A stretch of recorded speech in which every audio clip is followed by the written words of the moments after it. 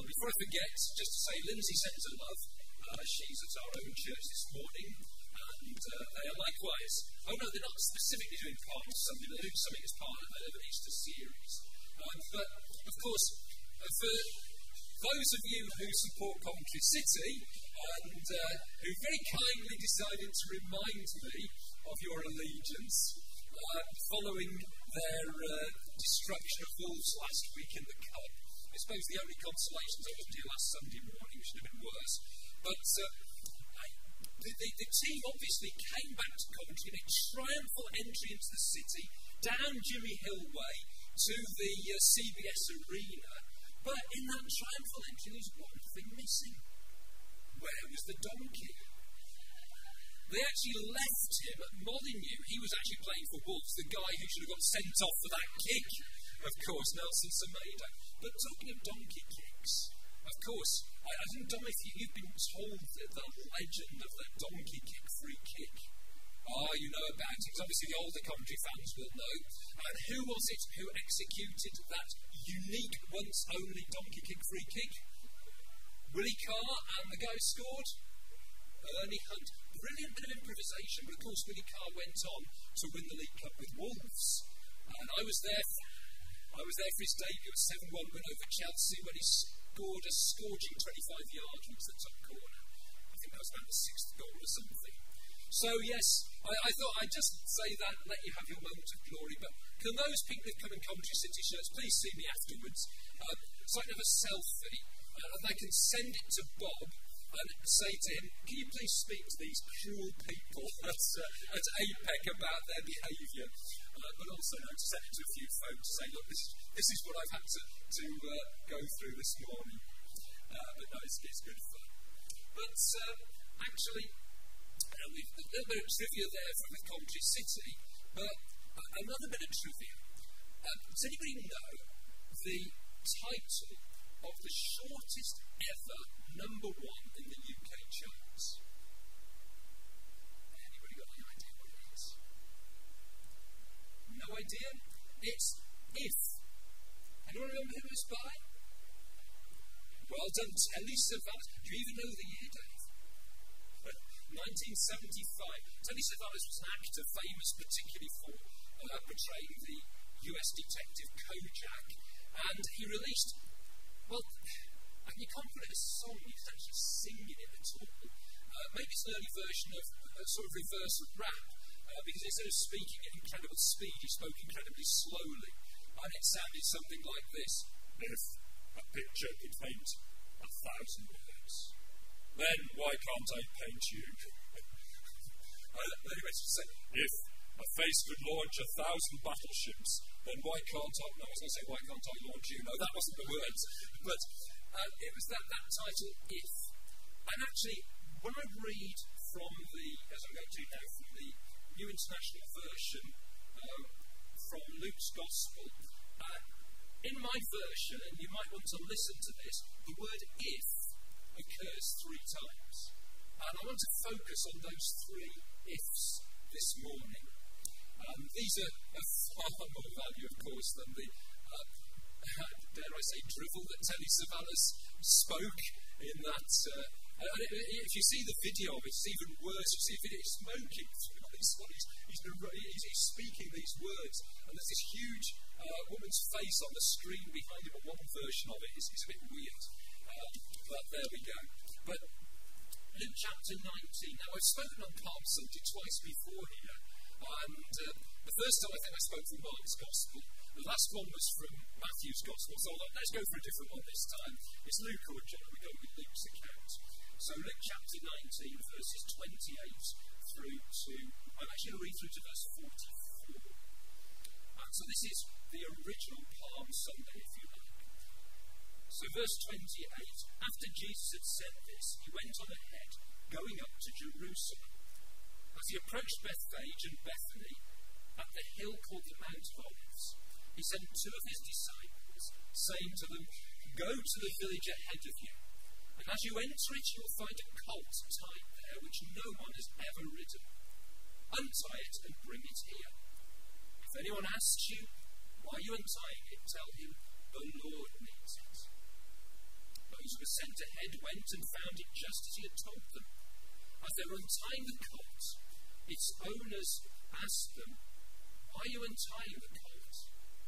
They replied, "The Lord needs it." They brought it to Jesus, threw their cloaks at the colt, and put Jesus on it. As he went along, people spread their cloaks on the road. When he came near to the place where the road goes down the Mount of Olives, the whole crowd of disciples began joyfully to praise God in loud voices for all the miracles they had seen. "Blessed is the King who comes in the name of the Lord. Peace in heaven and glory in the highest." Some of the Pharisees in the crowd said to Jesus, "Teacher, rebuke your disciples." "I tell you," he replied, "if they keep quiet, the stones will cry out." As he approached Jerusalem and saw the city, he wept over it and said, "If you, even you, had only known on this day what would bring you peace, but now it is hidden from your eyes. The days will come upon you when your enemies will build an embankment against you and encircle you and hem you in on every side. They will dash you to the ground, you and the children within your walls. They will not leave one stone on another, because you did not recognize the time of God's coming to." So I hope you spotted the three ifs. So we've got verse 31, "If anyone asks you." And then we've got verse 40, "If they keep quiet."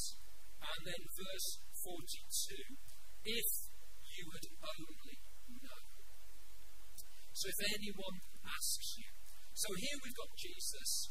He's ready to enter Jerusalem in what we call this triumphal entry. Oh, by the way, if you were here for the walkthrough, let's see if you can remember the hand sign. What do we do for triumphal entry? They all forgot it. We got on our donkey, didn't we? It's triumphal entry. Okay, then temple cleansing, which is the verses after the ones I read. But yeah, then we got this triumphal entry. And it's from a hill called the Mount of Olives. So this is on the east side of Jerusalem. About, Bethany itself, a couple of miles outside Jerusalem. Bethphage very close to Bethany. And then you've got the Mount of Olives. And there is on the east side of Jerusalem. He sends these two disciples to this village ahead of them, Bethphage. And they've just got to go and get this colt and tie it.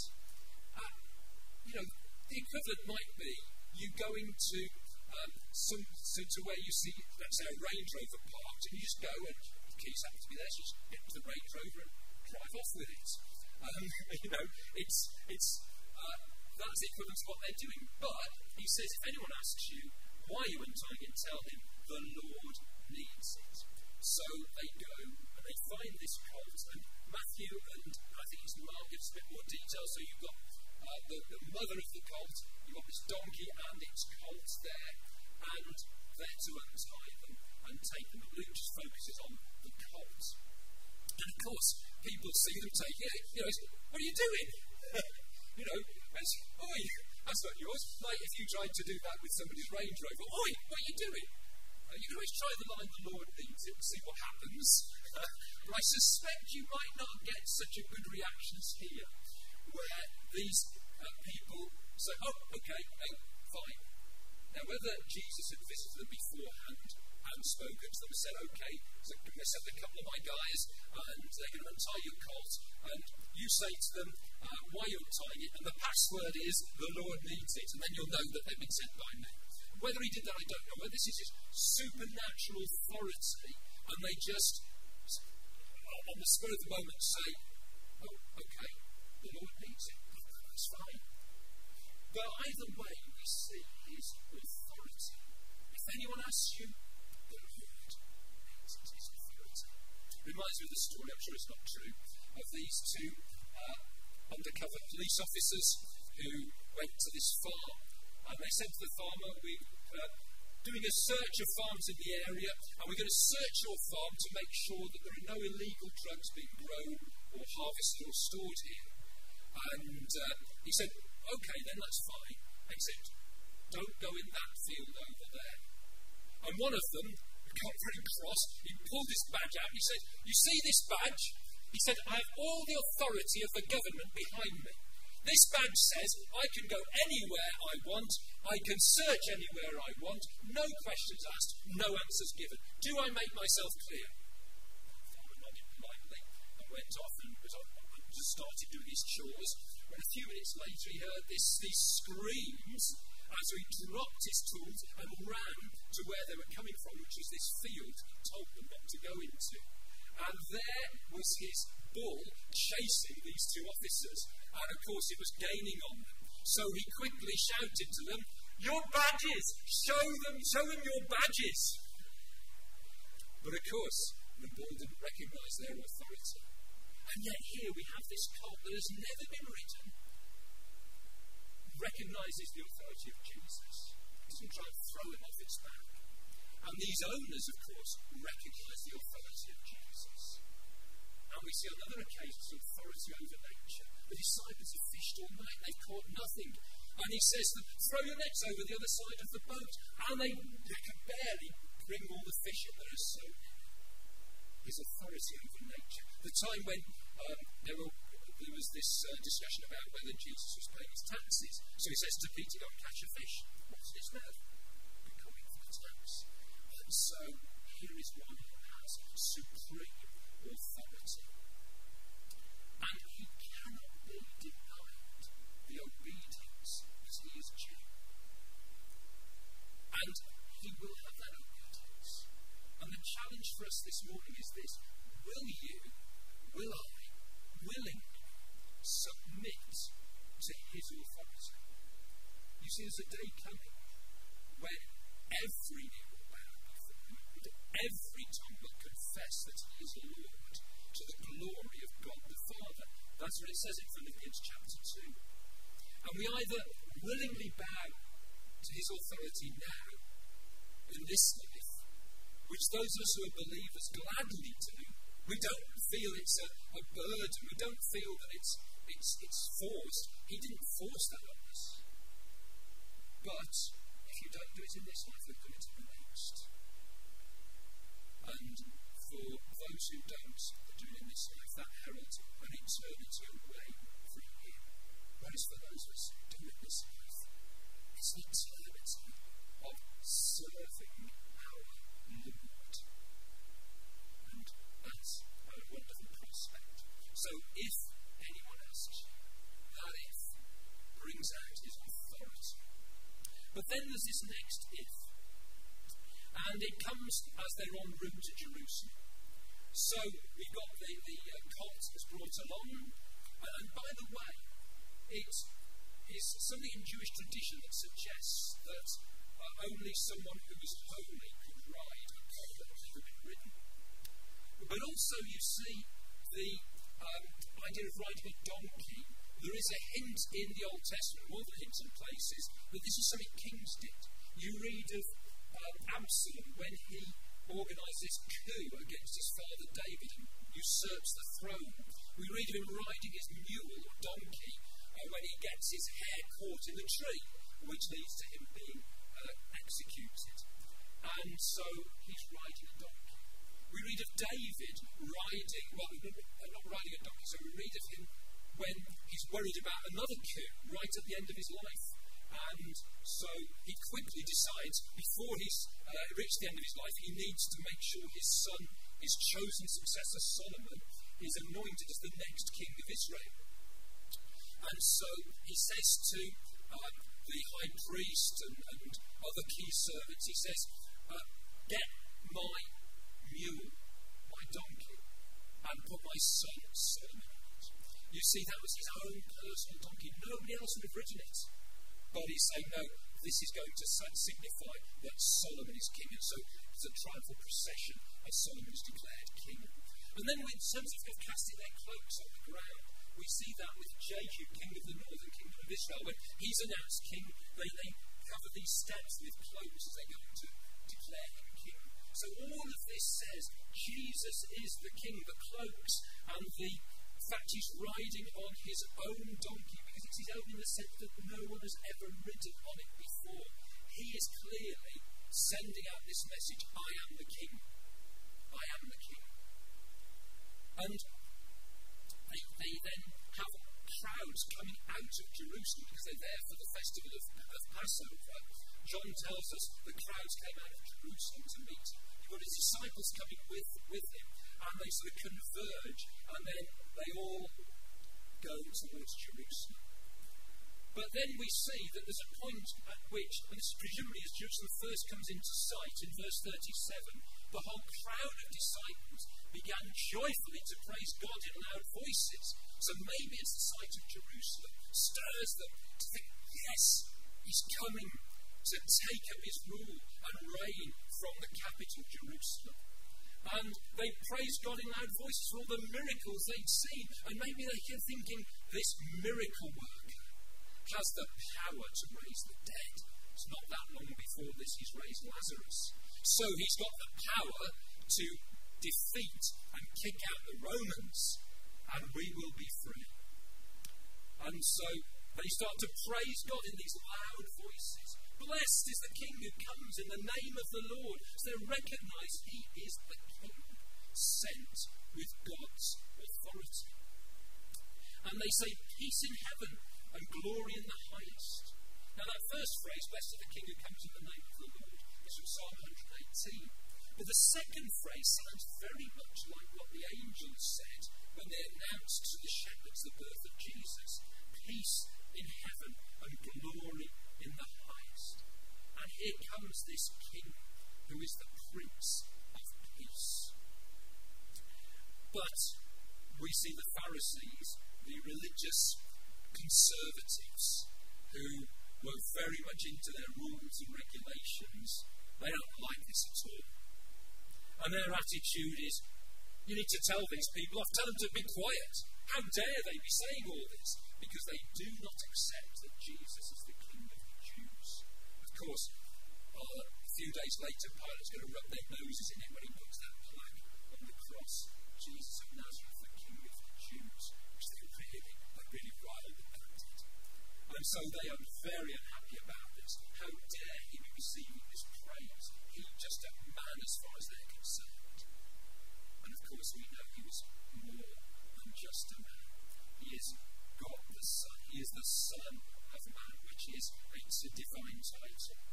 And so they are pouring scorn on this. Sadly, that's what religious people tend to do. They don't like you to get too excited about Jesus. Because for them it's all about, and by religious I mean those who have a sort of empty religion. And it could be a Christianity. And so for them it's all about rules. You've got to do this, you've got to do that to earn God's favour. It's all about rituals. But really it's all about relationship with the true God through his Son Jesus Christ. And okay, if rules and rituals help you to, in some way, to worship the Lord, well, there's a place for them. But all too often they get in the way. It's all about keeping the rules. Or this person mustn't get too excited about Jesus. So it's really something that is so sadly true of those who don't truly know Jesus. Of course we should get excited about it. Of course we should sing his praise. Like we've been doing, singing those wonderful songs, Hosanna in the highest, echoing what isn't mentioned actually in Luke's Gospel. Luke doesn't mention that, but Matthew and Mark mention the fact that the crowd also shouted, Hosanna! Hosanna! And actually, Luke probably didn't write that because Luke is really writing for a Gentile audience. And for them, Hosanna to the Son of David. What's that all about? Hosanna, what's that mean? Well, it means save, or God save us. And echoed what happened about 160 or so years before, when the Jews managed to rebel against Greek rule and got rid of Greek rule from the land under the leadership of Judas Maccabeus, and they had this shouting of Hosanna and waving of palm branches. So again, it's this sort of messianic idea. But Hosanna is the Son of David. Well, for a Gentile in those days, what's that all about? Well, David was the greatest king of Israel, and Jesus is a direct descendant of David. So that That's his earthly claim to kingship. But they tell him to be quiet. And what does he say? If they keep quiet, the stones will cry out. You see, Jesus can't be denied the praise he's due. He can't be denied the obedience he's due. And he can't be denied the praise he's due. And we will have a wonderful eternity, not only serving him, but praising and worshipping him. And we get a foretaste of this in Revelation chapter 4, when the scene is heaven. And we've got these living creatures and these elders, and they fall down before him who sits on the throne and worship him who lives forever and ever. They lay their crowns before their feet and say, "You are worthy, our Lord and God, to receive glory and honour and power, for you created all things, and by your will they were created and have their being." So the challenge for us today, for you and for me, is this: will I give praise to him? We've been doing it in song as a congregation, haven't we, this morning? What about when we're on our own? Do we still give him the praises due? What about when things are tough? When the rubber hits the road? Do we still give him the praises due? In Hebrews chapter 13, the writer is writing to some Christians who have been persecuted. He refers to that persecution on various occasions. But he talks about offering the sacrifice of praise to God continually. And for them it was a sacrifice. There are Christians today who may well suffer for being Christians because Palm Sunday and Easter, Good Friday, Easter Sunday, are occasions when some of those in certain countries who hate Christians will pick up them, and there have been some awful events where Christians have been attacked and killed on these key dates. And for them, it's a sacrifice. If they praise the Lord publicly, they run the risk of persecution, maybe even death, just as those Hebrews did. Could we praise the Lord in that situation? But if we keep quiet, the stones will cry out. Because Jesus can't be denied the praises due. But then we come to him approaching Jerusalem. He gets a bit nearer. Maybe now the temple's coming to view. I don't know, but we see him weeping over it. He's grieved. And he says, if even you had only known on this day what would bring you peace. You see, they're thinking peace in terms of the Romans being kicked out. We rule ourselves. Self-rule. No Romans. That's peace. And here's the one who's going to bring us that peace, this triumphant king. But they've completely misunderstood the reason for his first coming. And so, he says, if only you know what will bring you peace. What's going to bring them peace is him dying on the cross for them. In fact, in Isaiah chapter 53, Isaiah is prophecy about the coming crucifixion. Hundreds of years before, he says that he was despised and rejected of men, a man of sorrows and familiar with suffering. And then he goes on to say that in verse 5, he was pierced for our transgressions, our sins, where we've broken God's law. He was crushed for our iniquities. The punishment that brought us peace was on him, and by his wounds we are healed. So on the cross, he experienced God's judgment and punishment against sin. Our sins, in a sense, were nailed to the cross. And he died for us. And that's the only way to have peace with God.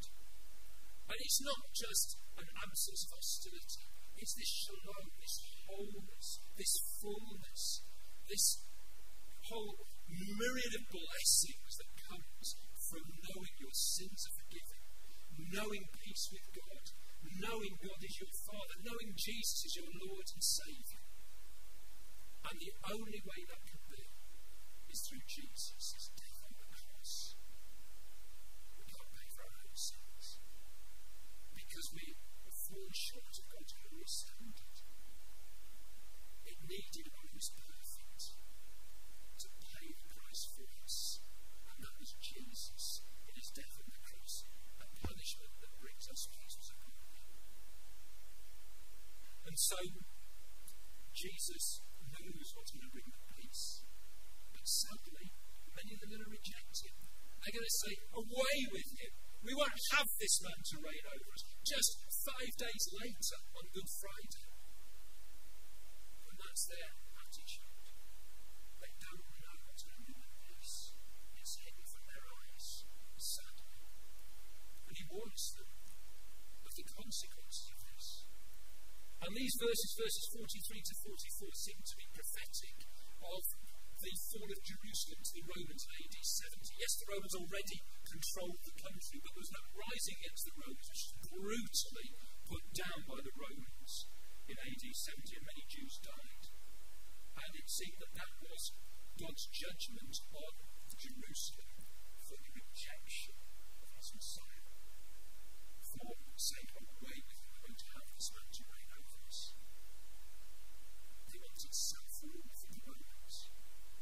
And note today there are lots of people who, in effect, even if they wouldn't say it publicly, they're in effect saying in their hearts, away with him, we will not have this man to reign over us. The answer to our peace is self-rule, doing what we want, how we want, when we want it. Never mind what God says in his word. Never mind what his word declares. And so, they won't bow the knee, not in this life, to Jesus as their Lord. They won't repent of their sins and say, God, you're right, I'm wrong. They don't want to submit to his rule. And yet the irony of it is, when people say, I don't want anyone reigning over me, I want to determine my own way, it's an illusion. Because the Bible makes it clear that we all are under rule. It might be under rule from sin, and ultimately Satan, or it's under rule from God. Ultimately, it's one or the other.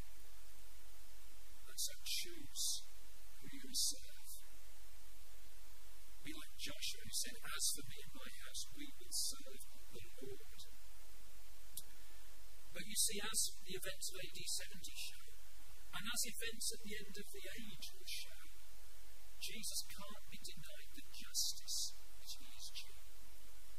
And so it says in Acts chapter 17 that there's going to be a day in which God will judge the world with justice by the man he has appointed. He's given proof of this to all men by raising him from the dead. So that identifies the judge as Jesus, that he is going to execute judgment. And it's simply a question of whether we have submitted to him as our Lord and Saviour or whether we haven't.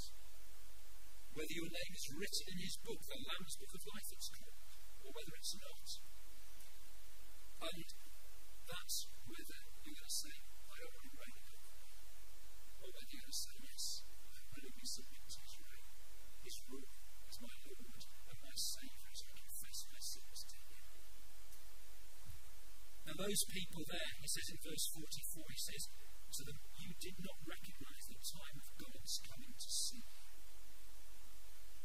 You see, he came into his own didn't receive him, John baptizes. And here he is, God the Son. They don't recognise he was God the Son. They didn't recognise God had come to them, that the Word became flesh and made his dwelling among us. And I wonder, will you recognise this morning the time of God's coming to you to save you? Because he is speaking to you this morning through his Word and through his Holy Spirit. But do you recognise it? Do you recognise your need of Jesus as your Lord and Saviour? So we've got these three ifs. If anyone asks you, if we keep quiet, if you only know, which highlight that the first if that Jesus can't be denied the obedience that is due, and that he can't be denied the praise that is due, and that he can't be denied the justice that is due. Now, I'm going to give you an invitation to accept him as your Lord and Saviour.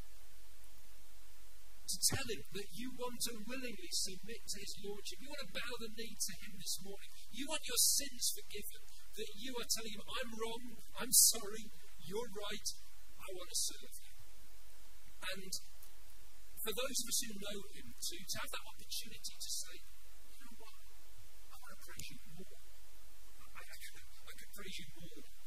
I want to obey you more. I want to worship you more. And so, could you all stand, please?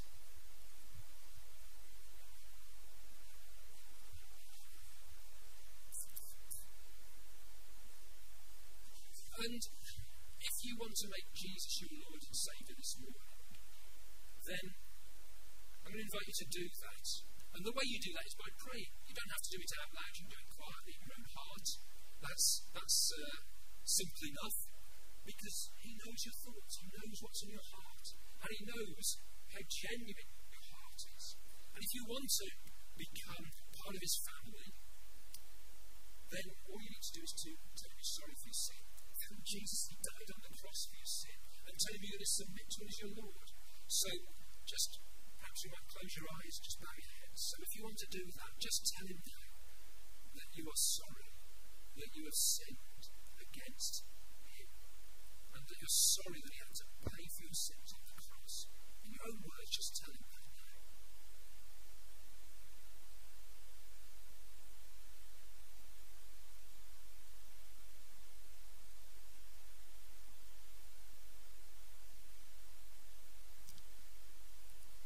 And then thank him for dying on the cross for you in your place to pay for your sins. Just tell him how grateful you are. Again, your own words.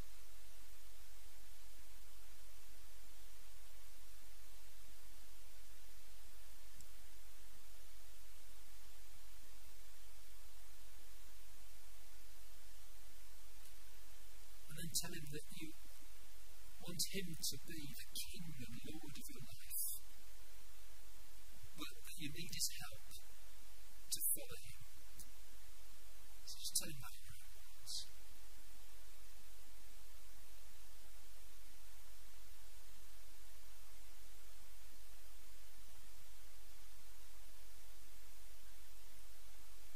And if you've done that today for the first time, then you've received him as your Lord and Saviour. And the Bible says that as many as received him, to them he gave the right to become the children of God. So you're part of his family.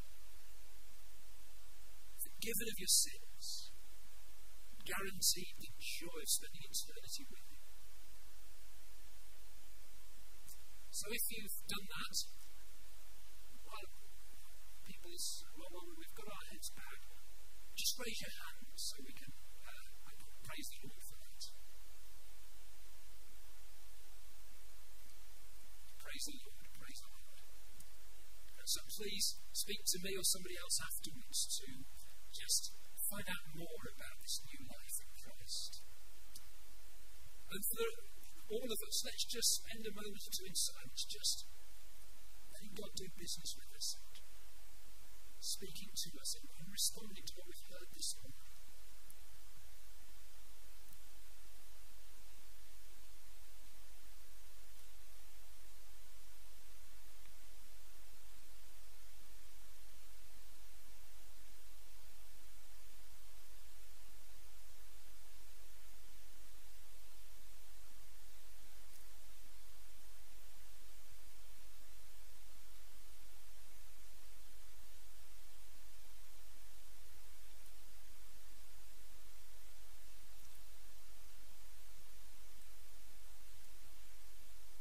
So Lord Jesus, thank you so much. You are the King. And that one day you will reign as King of Kings. But our desire is for you to be King of our hearts even now. Forgive us for the times when we do, even as Christians, forget that and go our own way. Help us to be more faithful and more honouring. And for those who've made a commitment to follow you as their Lord and Saviour this morning, please help them to go on in that for your glory and praise. Because we want you, Lord Jesus, to have all the glory. Okay, let's have our final song, please, and then I'll have one final prayer. This is Praise is Rising, Eyes are Turning to You. And in